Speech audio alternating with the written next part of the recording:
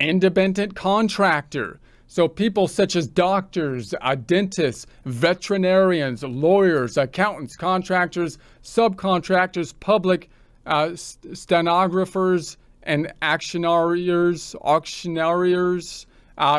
who are in an independent trade, business, or profession in which they offer their services to the general public are generally independent contractors. Auctioneers, that's what I was trying to say.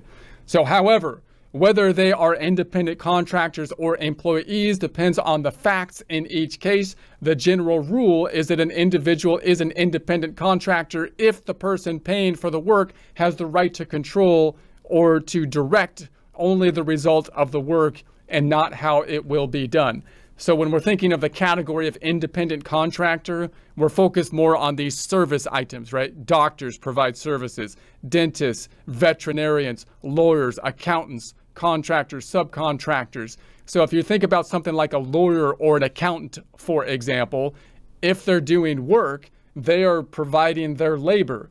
The question could come up then, well, if they're providing labor, are they an employee to the person that they're working for, or are they an independent contractor? You could have gray area in many cases, but the general rules that they lay out, and we might go into some of these more rules in more detail later, but the general idea would be if you're working for someone and they have control over how you're doing the work, the more control they have, the more it looks like an employee-employer situation. If, on the other hand, they give you a job and a deadline and you do your own work and achieve it on your own time, on your own schedule, using your own resources, you would think you would be more likely to be an independent contractor categorization in that case.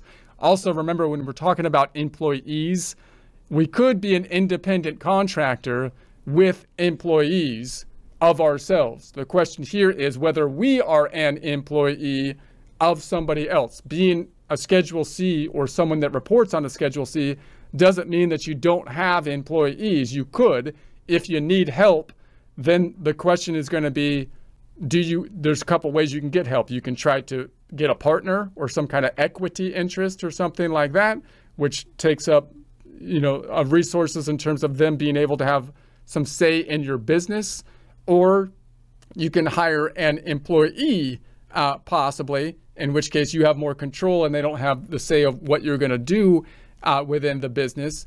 And you might be able to take a loan if you need financial help, right? And that's another resource to it. Or you might be able to hire a contractor yourself, in which case you run into the same problem here with someone that you're hiring. The person that you're hiring, do they qualify as an employee or as a contractor? So the earnings of a person who is working as an independent contractor or subject to self-employment tax. So for more information on determining whether you are an employee or independent contractor, you can see publication 15A, Employer's Supplemental Tax Guide. So the IRS tries to make this kind of like a black and white decision, as we saw. If you're in a situation that you don't know if you're a contractor or not, then what you want to do is think, would it be beneficial for me to be a contractor or not? What would be the pros and cons of each? And then set up your situation accordingly, making sure that you understand the rules that outline whether or not someone is an independent contractor or not. Also remembering then when looking at IRS resources, they will tend towards saying it's better to be an employee because that gives them more control. It might be better in your circumstances to be an employee because of benefits and so on and so forth, but it might not as well because independence is nice, as well as being able to deduct expenses and whatnot.